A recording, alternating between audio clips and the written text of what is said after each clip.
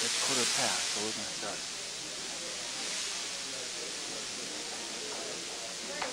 Ready to start? Let's begin. Let's get going.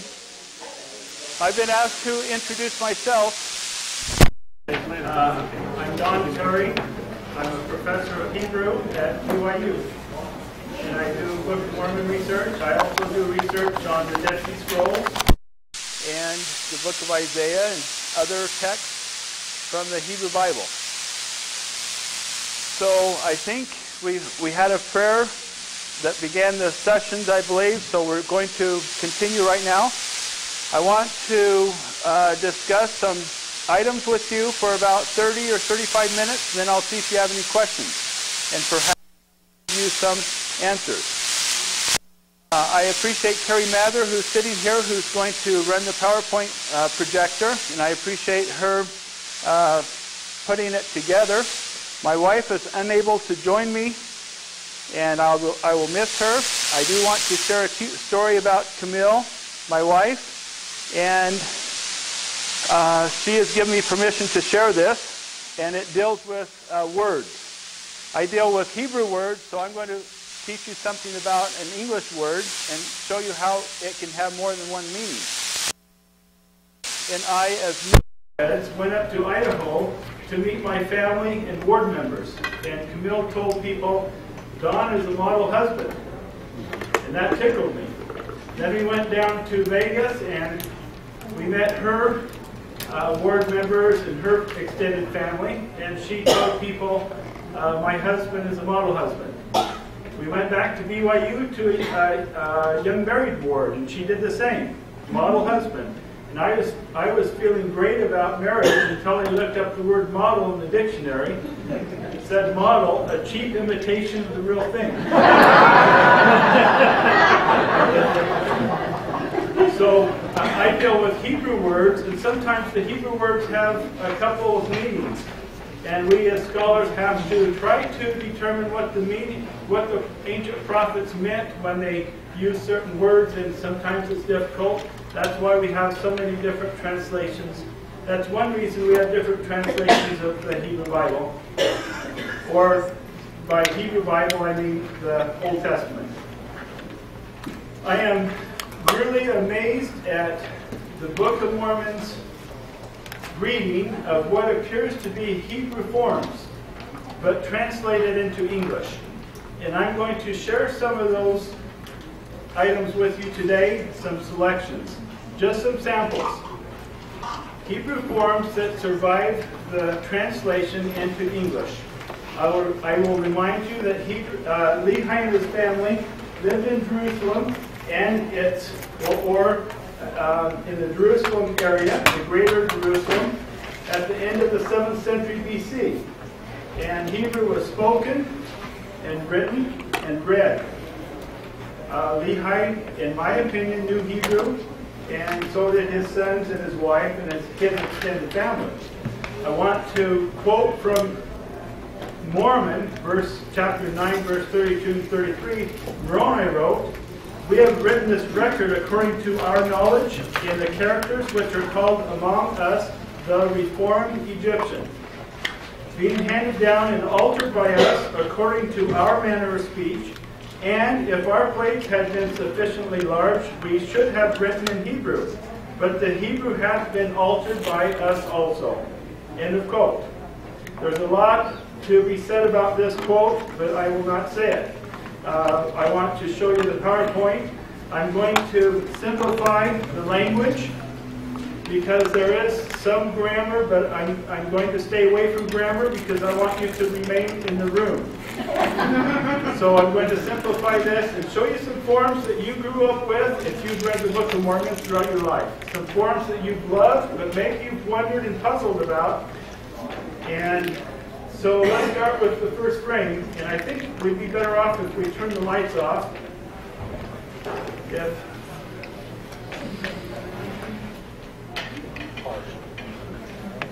Try the button on the bottom. Thank you. Is that better? Yeah. Okay, let's try that. And I'll try to stand. Does this work? Does this work? Yes. but it's kind of an odd place right here. So, no, my mic is only for the camcorder. They told me, Don, that goes into the other rooms. I don't know if they figured out how to cut it off. Oh, this does? Yeah. Oh, so we could share this presentation with them. I tried, but they complained. Did they complain? Okay. So I will not use that, but I want you to be able to see everyone over here.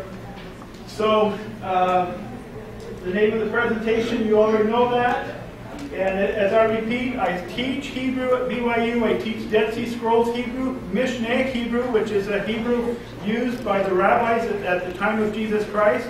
And I teach Hebrew Bible, which is the Old Testament. Most of the Old Testament was written in Hebrew. Genesis, Exodus, Leviticus, through Malachi. Part of the book of Ezra was written in Aramaic, not to be confused with Arabic. And part of Daniel was written in Aramaic, and 3 words in the book of Jeremiah are in Aramaic. I thought you'd want to know that. I just have 2 pictures of Hebrew to give you a clue and let you see what it looks like. This is the great Isaiah scroll that was discovered in cave number 1 in 1947. This is the cave 1 was the first yield of the Dead Sea Scrolls. So this is a complete scroll. It's a magnificent scroll. I've worked on this scroll very closely for about 7 years and produced a new edition of the Isaiah scroll that was published by a Dutch press. So Hebrew transcriptions and then translation. And some of the readings are unique and not found in our Bible. Let's go to the next one. This is a close-up of one of the columns of the Isaiah scroll. And I want you to know Hebrew is read from right to left. So go up to the upper right hand, right there. So that's the first word. Kol, Omer, Kara. I won't read much of it, but you read it from right to left. And they don't have any punctuation, none whatsoever. In fact, they're lacking a lot of the vowels. You have to know how to read the text, the consonants, without the vowels. There's no versification, no verse numbers. That is a later invention. No chapters, no capitalization.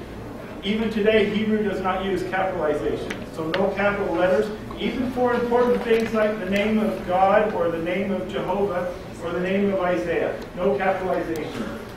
So this is a close-up just to let you see what Hebrew looks like. And I have one or two other Hebrew things to show you, but I wanted you to see what it looks like. Let's go to the next one. What I'm going to do is show you some things that pertain to Hebrew and the Hebrew Bible. Just for a few minutes, I'm going to tell you about a simile curse.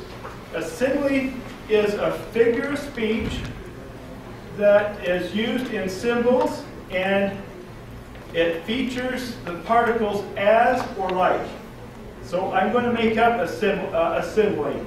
I am actually not make one up, but to share one with you that you've heard. I am as hungry as a bear. You hear the word as? See, that's a simile. It's comparing 2 different things. He is as big as a dinosaur. See, hear the as? So a simile features as or like. So now what's a curse? A curse is where a prophet curses somebody. You know what a curse is. So a simile curse is a curse that uses a simile. Now what is outstanding about this is not only are they found in the Bible, but they're found in the Book of Mormon. And everything that I'm going to tell you will build upon the case that Joseph Smith was a prophet, and he indeed translated the Book of Mormon by the gift and power of God. So that's my overall goal, is for you to see this. So here's a simile curse from 1 Kings. I, the Lord, will bring evil upon the house of Jeroboam. He was a very wicked king, and will take away the remnant of the house of Jeroboam. Notice the as. There's your simile. As a man taketh away dung, till it be all gone. So, see, that's a curse. I'm going to curse him, and then it has a simile built in it. Here is another one. I will wipe Jerusalem as a man wipeth a dish, wiping it and turning it upside down. Jerusalem and the inhabitants of Jerusalem were very wicked, so the Lord is going to destroy, but he uses a figure of speech called a simile to demonstrate how thorough he will destroy Jerusalem. So, and how easily he'll destroy it. How easily will he destroy Jerusalem? As easily as someone takes a dish after they've eaten out of it, they wipe it out or wash it, rinse it off, and they turn it upside down so it will dry. Now that's very easy for me to do, and it was very easy for God to destroy Jerusalem. But you see the as. As a man wipeth the dish. So that's a simile curse. There are examples of simile curses in the Book of Mormon. Did Joseph Smith design it this way? No. The Book of Mormon came out of the ancient Near East and out of the biblical world. So they occurred naturally in the Book of Mormon. The prophets, Lehi and Nephi, brought that tradition with them to the New World. So let's look at an example. 3 examples in a row, all by Abinadi.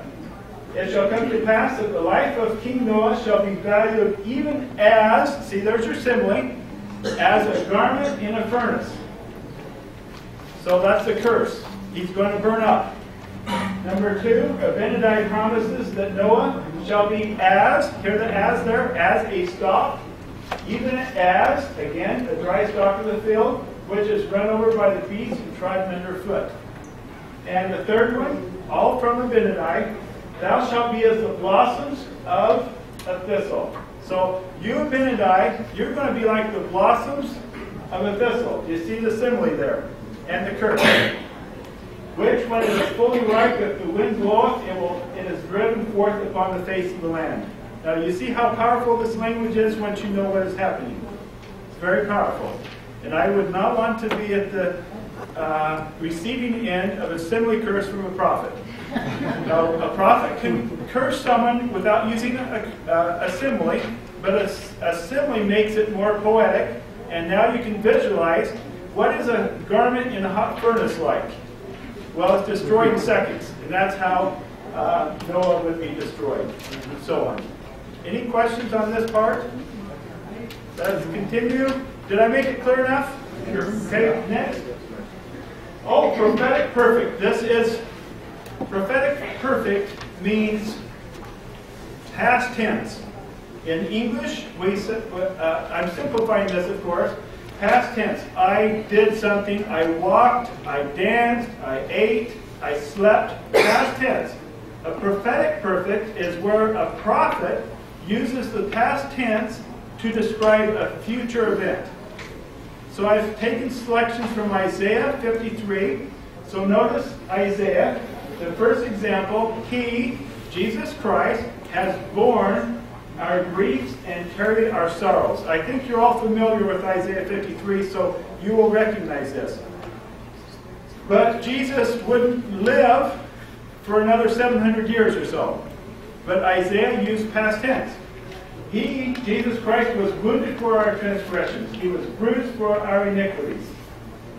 The Lord hath laid on him the iniquity of us all. He was oppressed. See, Isaiah is using past tense, but it's a future event. Now, why would a prophet do that? We, as scholars, believe that they would do that because they are so certain of their prophecy that it will come to pass that it's even more accurate than history, if that's possible. So the prophet will use past tense because they are absolutely positive it will be fulfilled, and it was. Now, are these found in the Book of Mormon? Let me give you 1 or 2 examples.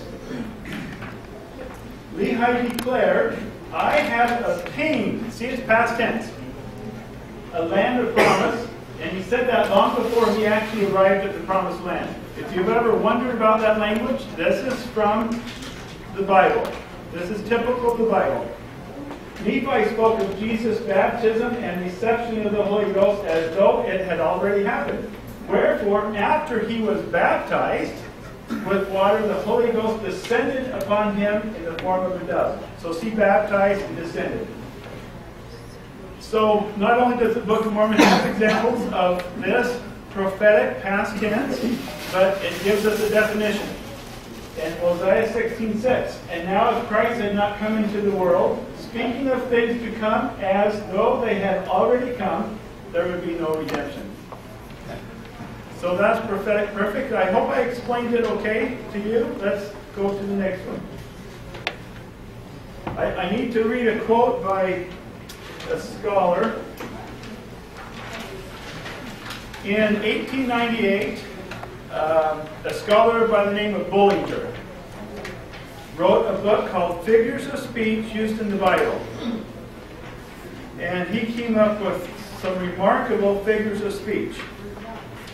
And I want to tell you about one figure of speech. By the way, you all remember Elder Pinnock. Elder Pinnock and I many, many times discussed these figures of speech. And he liked the figures of speech in the Book of Mormon so much that he wrote a book detailing some of the figures of speech. Elder Pinnock.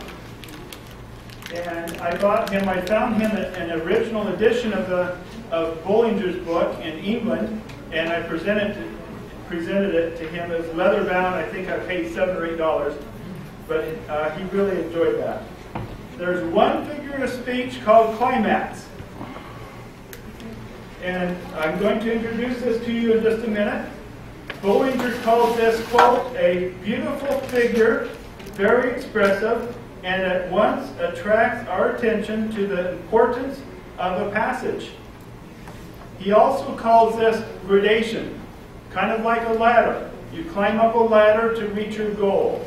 So I'm going to just give you one example from the Bible and one example from the Book of Mormon, and just so you can see how expressive this is. Now I formatted it so that you can see what it does is it repeats a phrase or a word, and then repeats another phrase or a word, and then another one, and then usually there's a climax at the end. So, tell ye, this is from Joel, tell ye your children of it, and let your children, see, your children, children, see how it's repeated? Tell their children and their children, so we repeat their children, another generation, that which the palmer worm hath left, hath the locust eaten, and that which the locust hath left, the cankerworm eaten, and that which the cankerworm hath left, hath the caterpillar eaten. And it ends with caterpillar eating. This is a prophecy. I won't explain the value of the prophecy, although it's a very exciting passage once you know how to read this form. Now, I'm going to give you one from the Book of Mormon. I'm aware of about 8 or 10 of these in the Book of Mormon, but I'm just going to give you one because of the time. This is from Moroni 8. Before I read it, notice that baptism is repeated twice, and the fulfilling commandments, and so on. You kind of glance. And then I want you to look at the climax at the end.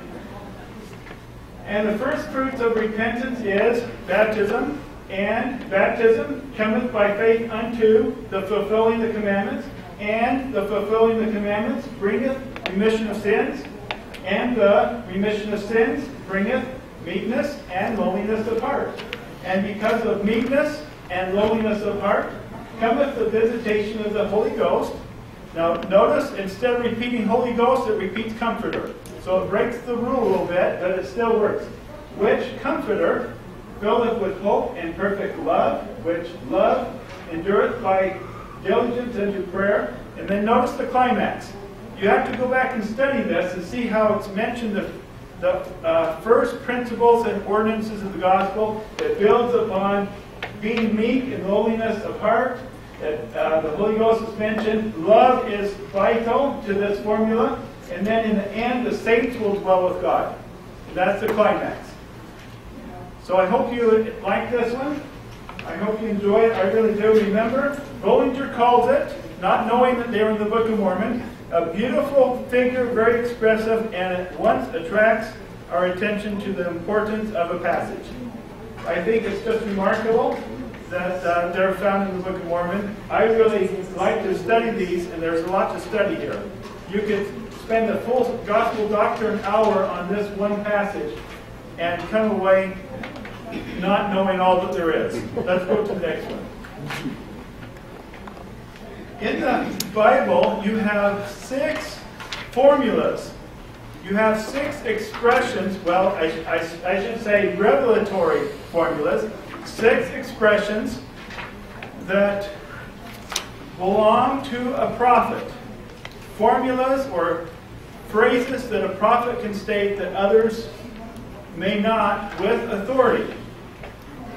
And they even have, the scholars have given them names. One is called the messenger formula, and the formula is this: thus saith the Lord.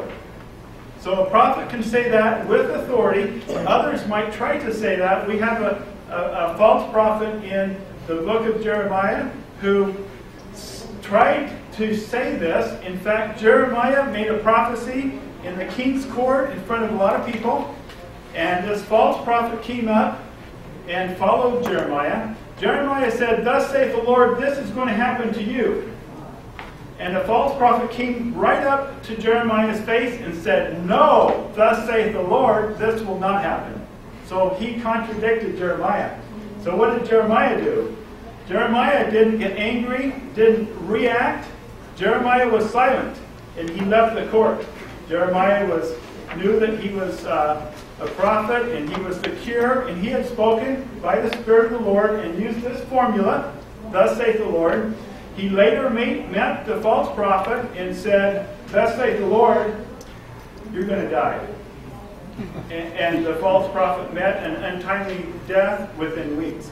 Not because of Jeremiah speaking as a human, but because the Lord spoke through him. So, thus saith the Lord is a very important formula that the scholars know about, found in the Hebrew Bible. Would we anticipate it would be in the Book of Mormon? Most certainly. And it is found, to my count, 39 times in the Book of Mormon, and I've given you some examples. Now, how would Joseph Smith know to put that in? If it was a fraudulent work, and in fact, all of these things, there's no way. Some of these things were not discovered until after Joseph Smith published the Book of Mormon. The previous climax example was discovered, as far as I know, in 1898. I'm just going to give you 3 formulas. The proclamation formula: hear the word of the Lord. So this is to a prophet. Isaiah, hear the word of the Lord. Ezekiel, hear the word of the Lord. Joel, hear the word of the Lord. And the Book of Mormon, of course, has it in similar formats. Hearken to the word of the Lord, Jacob 2. Hear the words of Jesus. Hearken then to the words which the Lord saith, Helaman. And the third formula. It's the oath formula. The Lord God hath sworn, or as the Lord liveth. These phrases are found in the Book of Mormon. As the Lord liveth. And elsewhere in the Book of Mormon. So see, that's important to recognize that these came out of the ancient biblical world, and the Book of Mormon prophets didn't make them up. Next. Some Book of Mormon scholars at BYU and elsewhere have discovered 10 Book of Mormon names that were not previously known to the world in ancient Hebrew documents. So 10. Subsequent to the coming forth of the Book of Mormon. And here is one example. This is a document that was discovered in 1961 or 1962 by Yigael Yadin, who is a famous Jewish archaeologist.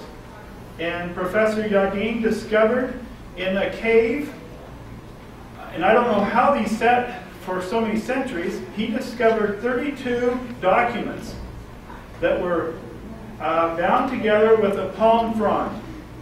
And he uncovered them, and they dated from 133 AD, the Bar Kokhba era. So 133, and this is one, and previous to this discovery, some non-Mormon scholars criticized the Book of Mormon because the name Alma, they said, was a girl's name. And they thought Joseph Smith had made an error in putting Alma as a boy's name, not once, but twice. 2 boys identified as Alma. And so in this text, it's written in Hebrew. You notice the little square there, and then we enlarge it. It says, Alma ben Yehuda. Alma, the son of Judah. And it's found down below, too, if anyone wants to say, well, they meant Alma, the daughter of Judah. Well, it's found down below. So this is one of the 10 names that were discovered, and I'm going to show you about 3 more in just a minute. Next.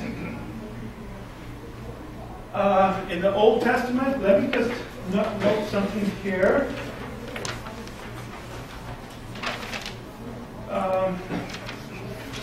Certain deities in the ancient Near East are celebrated for the multiplicity of their names or titles, as in the 50 names of Marduk. Now these are not our deities, these belong to other religious systems. The 74 names of Re, R-E, and the 100 names of Osiris. It's a long-standing tradition for religious systems to give their deities multiple names. In the Old Testament, we have many names of our God. And I put some of them here. There are many more. Let's go to the next one. And here's just a sample of some of the Book of Mormon. There are actually 101 names of deity in the Book of Mormon, which is a remarkable fact, I believe. In fact, Susan Easton Black from BYU counted the names, counted the verses, did some math, and said there is one name of God on the average of once every 1.7 verses. And I've challenged some people to start reading the Book of Mormon to find those names, and they get to 1 Nephi and they're totally convinced. So one name of deity, one name of God, on the average of once every 1.7 verses. Next. Oh, did you know in Genesis 4:10, where it says, "Thy brother's blood cried unto me from the ground"? The word in Hebrew for blood is in the plural. It says blood. But the King James translators and other translators didn't choose to translate bloods because it sounds funny. There's a reason it's bloods. It's called plural amplification. It's amplifying, emphasizing some kind of doctrine or some fact by putting it in the plural. Here's another example in Isaiah 33:6. And strength of salvation, the Hebrew has the plural. Strength of salvations. In Psalm 94, O Lord God, to whom vengeance, and it reads, vengeance is in the Hebrew, belongeth. Wisdom, in the Hebrew reads wisdoms. Wisdoms crieth without, she uttereth her voice in the streets. That's a personification. In the Hebrew, wisdom is personified as a woman. But would we find any of these in the Book of Mormon? Would you anticipate there would be some? Let's look at some examples. I'm just giving you a few examples. And these, most of these are still in the Book of Mormon, which tells me Joseph Smith gave us a very careful translation. There shall be bloodsheds. Now in modern English we would say bloodshed, I believe. Impenetrable are the understandings, see the plural? Of the children of men. And labor with their might. We never say that in English. I'm going to labor with my might. We don't even say labor with our might. Great slaughters with the sword among my people. And it came to pass that there were magics. We'd say there was magic. Destructions of my people. Foolish imaginations of his heart. And then notice the footnote here. The printer's manuscript and the 1830 edition of the Book of Mormon read the plural destructions here. But it was altered to read destruction. And many of you heard from Royal just the last hour. Royal Scouts, and there's a note to that document. Any questions about plural amplification while we're on the subject? Does that make somewhat sense? I will admit right now that I presented probably about 80 or 100 firesides on the Dead Sea Scrolls and Isaiah. And so this is mostly classroom material here, and I don't know how many examples to give you. Let's look at the next example. The usage of. This does have a fancy grammatical term, but we'll just say of. In the Old Testament, they like to use the word of the Lord, rather than saying the Lord's word. Vessel of wood, rather than wooden vessel. And the same thing is true in the Book of Mormon. Here are 4 examples. In the Book of Mormon, it's plates of. See, it says plates of brass. That's the way, that's a good translation, rather than brass plates. The rod of iron, rather than what we say in our own in our own church, we say iron rod, but it says rod of iron. Sword of Laban, rather than Laban's sword. Temple of Solomon, rather than Solomon's temple. And let's go to the next one. This one's an easy one, and it's just a very brief one. And I like the way she formed that one. The Hebrew repeats the definite article the, throughout. It repeats it. It drives some translators crazy. Some translators don't translate it. We did observe to keep the judgments and the statutes and the commandments of the Lord. When you read the Book of Mormon next time, notice all of the thes and how they're repeated. Next.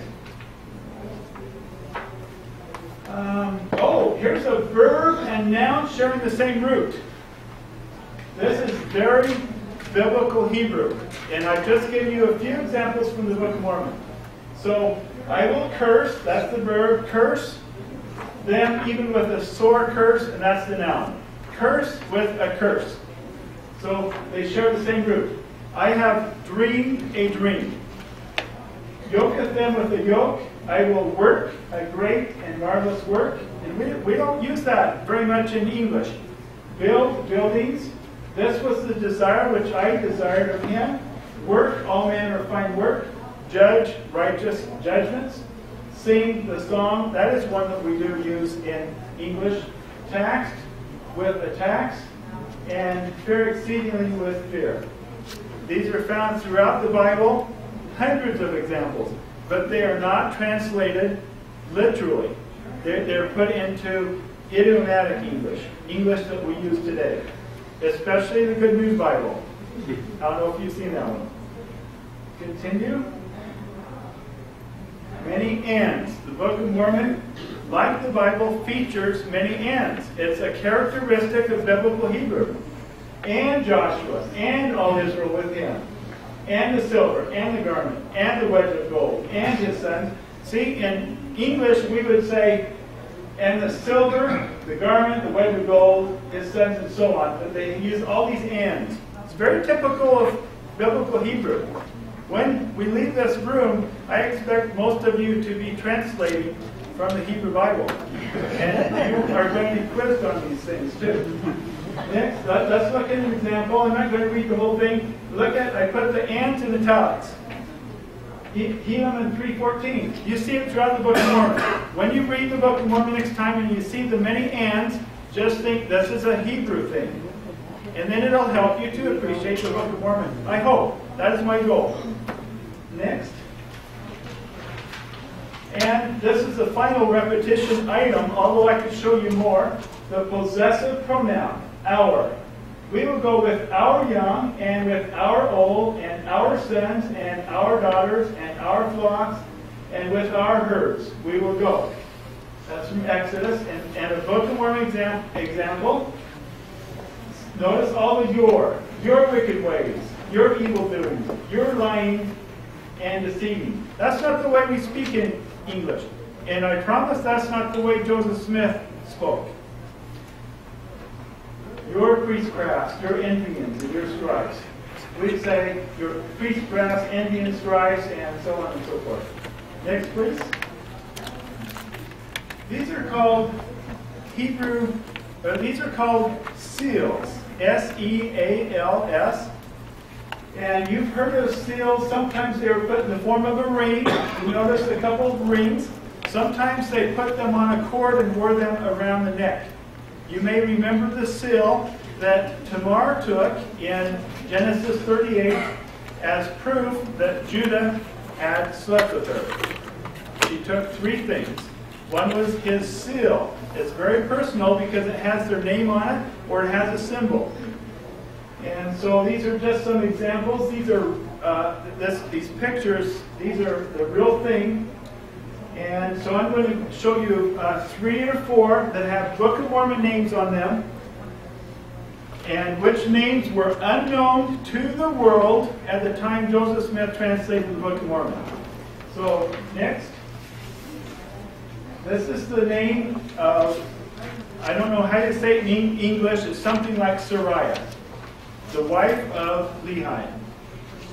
And her name in Hebrew means, now it sounds like a boy's name, and it actually is, this will surprise you, Jehovah is Prince. Now you've heard of Sarah. Sarah is similar. Sarah means princess. The name Sarah is a feminine name, but Sariah is a boy's name. But don't let that throw you off. There are about 6 names in the Bible that are shared between boys and girls, and the same is true in English. We have several names that are shared by the 2. The name Solomon is also a girl's name in the Bible. And Abijah, or I'm not sure how you say it in English, it's Abijah, is a boy's name one place in the Bible and a girl's name another place. So that shouldn't bother us. But here's a seal with the name of Sariah on it. Next. This one is Abish, and you read it from right to left. And remember, she was a Lamanite warrior. She was a servant of King Lamoni's, of the queen, as I recall. Next. These 3 characters are translated Aha, A-H-A. Do you remember Aha in the Book of Mormon? One of the sons of Zoram, who was a military officer, Nephi. So this is from a seal, and one more.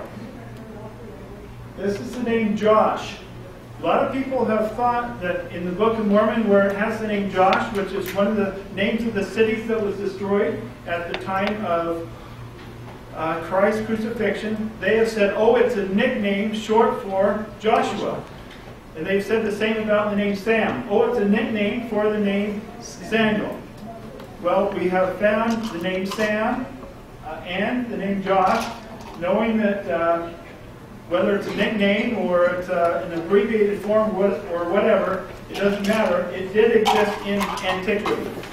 Now, my own name, Don, is a short form of Donald, and it reminds me that in high school, up in Idaho, a small high school, someone wrote in my high school senior journal and misspelled the name Don, if you can imagine. And wrote, Dear Do, D-O, comma, forgot the N, and everyone in high school found out about it, started calling me Do, and someone even made a little t-shirt with a funny face that said Do on it for me to wear around. And for a while, that was my name, for better or for worse. Okay, next. Oh, okay. I'm going to, I think I have about 8 more minutes. I'm going to conclude and then see if you have any questions. I've presented about 8 or 10 peculiar items in the Book of Mormon. There are many, many more. I produced in a paper 17, just as an example. And I want to now tell you something.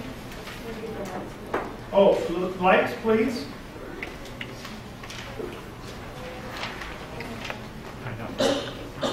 Thank you for the lights. And just to conclude, I want to emphasize that these are really fun, and to me they're very important, these forms, and I enjoy teaching these to my students over the years. But there's something that's much more important than this, and I'm going to read a quotation from one of the early brothers. This is Willard Richards, an early church convert. Some people might argue and say, well, so what about this? So what if the name Aha was discovered, or the name Alma? I don't care. What's more important than that is your personal testimony in the Book of Mormon that is borne by the Spirit. So here is a quote from Willard Richards. In the summer of 1835, someone handed him a copy of the Book of Mormon. Quote, he opened the book without regard to place and totally ignorant of its design or contents. He had no idea what was in it. And before reading half a page, declared, God or the devil has had a hand in that book, for man never wrote it. He read it twice through in about 10 days. And so firm was his conviction of the truth that he immediately commenced selling his accounts, selling his medicine, and freeing himself from every encumbrance, that he might go to Kirtland, Ohio, 700 miles west, the nearest point where he could hear of a saint, and give the work a thorough investigation, firmly believing that the doctrine was true. God had some greater work for him to do than peddle pills. And I want to give you one more quote. This is from Parry when he read the Book of Mormon, and this describes, he says, quote, I opened the Book of Mormon with eagerness and read its title page. I then read the testimony of several witnesses in relation to the manner of its being found and translated. After this, I commenced its contents by course. I read all day. Eating was a burden. I had no desire for food. Sleep was a burden when the night came, for I preferred reading to sleep. As I read, the Spirit of the Lord was upon me, and I knew and comprehended that the book was true. That this discovery greatly enlarged my heart and filled my soul with joy and gladness. I esteemed the book for the information contained in it more than all the riches of the world. Now I want to testify that this has happened millions of times since the coming forth of the Book of Mormon to millions of people who have read its contents. And their hearts have been enlarged, including mine. In the name of Jesus Christ, amen. Amen. Do we have 2 or 3 minutes? Or are we out of time?